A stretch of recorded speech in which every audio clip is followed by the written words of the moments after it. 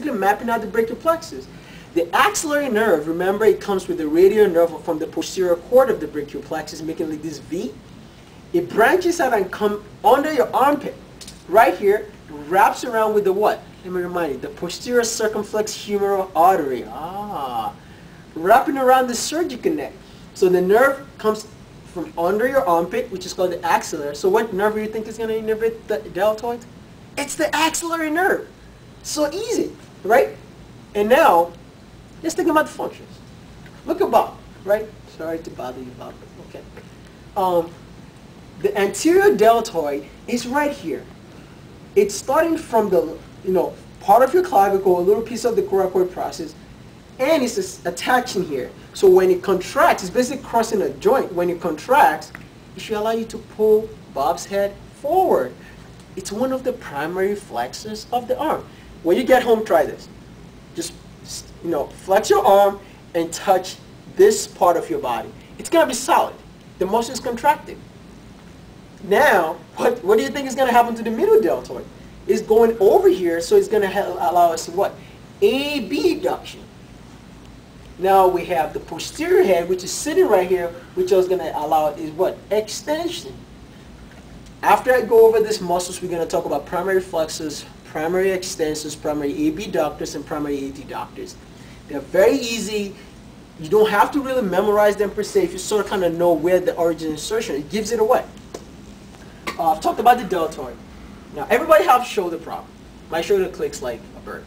It does that all the time, But I'm not going to talk about if you kind of notice, your shoulder, it's like the most flexible part of your body. You can kind of do all these nice, beautiful motions, kind of like, how you guys know I'm doing my thing in a stone grip, but it's very flexible, right? It does a lot of things, so we need to stabilize it. So we have, this is the humerus, and this is the glenoid head, right? The glenoid part of the humerus, and this is, it's inserting the glenoid fossa. So think about it. This is your scapula, right? You have the spine, the medial border, the superior angle, the inferior angle, the lateral border of the scapula, right? The supraspinatus fossa, infraspinatus fossa. You have the acromion of the scapula, the suprascapular notch, which I really didn't talk about much. But then we have this little guy basically inserting right into this glenoid cavity. So basically it needs a lot of muscles to keep it stable. So we're going to talk about the 6 muscles. Let's talk about the first guy, supraspinatus. I kind of like that. I think it's hot, right? Sounds like sexy. You have supraspinatus. It gives it away. It's above the spine of the scapula. It's sitting right here. Can you guys see it? Right in the supraspinous fossa of the scapula. It's going to go under the subacromial bursa, over the subacromial bursa, under the subacromial space, and wrap over to the greater tubercle of the humerus. Just quick review real quick. This is going to give it away. I'm going to tell you at the end, so you don't have to memorize this. Then it's called sits muscle, that we all know. Infraspinatus muscle originates right from this nice little dip called the infraspinous fossa. It also inserts in the greater tubercle of the humerus. Now we have the teres minor, which is going to start from the lateral border of the scapula, alright, and inserts also at the greater tubercle of the humerus. Alright, now let me give you the clue. Sit, right? We say it's sit muscle. Don't worry about the origin insertions. All the sit muscle, they're basically all of them are inserting to the greater tubercle of the humerus. So you don't have to worry, because if 3 muscles are inserting to the same spot, half of your problem is done. And supraspinous fossa, infraspinous fossa, and the lateral border. So one nerve innervates the supraspinatus and the infraspinatus. It's the suprascapular nerve. Remember the suprascapular nerve, where it comes from the brachial plexus? You look that up. Alright? Now, we have the teres minor. Now, this is the clue for teres minor, and I like this. Remember I told you the axillary nerve is coming under the armpit, and your armpit is your axillary? And if the teres minor muscle is doing this, it's starting from your lateral border of the scapular, and inserting also to the greater tubercle, right, of the humerus, doing this. When the nerve passes next to, what do you think is going to innervate it? It's the axillary nerve. Very, very easy. All right? And we're going to talk about their functions in a minute. Then you have your teres major. Your teres major is going to start from the inferior angle of the scapular and go under and basically insert into the into the bicipital groove of the of the humerus. Now, I should have talked about the other S, which is your subscapularis muscle, because we are supposed to be talking about sets. I figured I should talk about most of the muscles in the back here.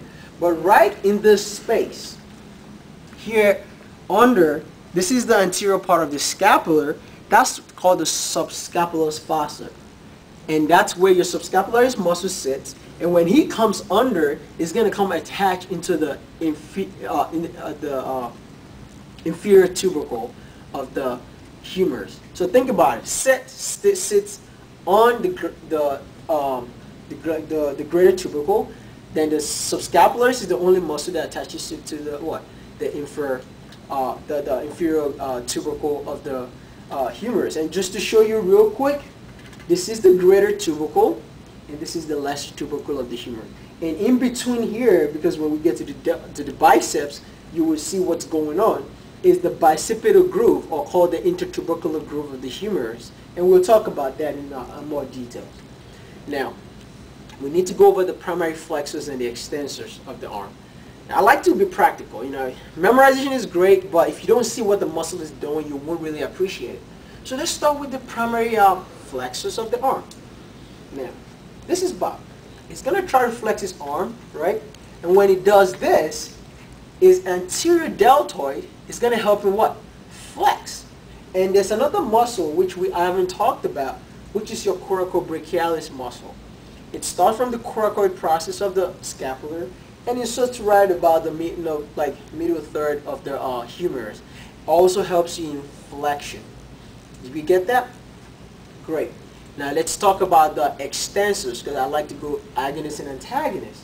Now if we look at Bob needs to extend his arm, right? When Bob extends, you can tell that the posterior deltoid, remember what I told you? The posterior deltoid innervated by what nerve?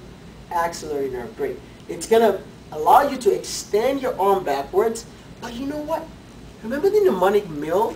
M-E-A-L, medial rotation, extension, and adduction. So it helps you what? So the latissimus dorsi, which is innervated by what nerve again? The thoracodorsal nerve, allows you to extend your arm. So those are your primary extensors, right? Now let's go over the abduction and the adduction of the arm. Now, we need our arm to basically allow us an abduction. Now, your middle deltoid definitely is one of your primary AB, abduct. Allows you to abduct your arm, excuse me. And also, what other muscle do you think is going to allow us to abduct? The only muscle I can think of right now, let's see, is your, you know. Now, let's look at our supraspinatus muscle. Remember I told you, so usually in anatomy, abduction is kind of like an angular phenomenon. If a patient comes to the hospital and you tell them to pull out their arm, that's abduction, the first 15 degrees, right? That's your supraspinatus muscle. Now, in order for me to actually go up to 90 degrees, I need a stronger muscle, because the supraspinatus is this small muscle, remember? I need a bigger muscle to allow me to go about 90 degrees. That's my middle deltoid. Now, I haven't talked about one extra muscle which allows us to rotate our scapula. Guess who it is? It's the serratus anterior muscle. And let me show you exactly what serratus anterior muscle is just real quick. Serratus anterior muscle is going to be attaching to the medial aspect, originated from the medial aspect of your scapular, and it's going to go all over and attach to ribs 5, 6, 7, and 8. Remember that. Serratus anterior, ribs 5, 6, 7, and 8. And you know what that does? It stabilizes the scapula. It pulls it down, right? And also, Look at Bob. When Bob tries to abduct, it looks like it's stuck, right? The only way this scapula can move laterally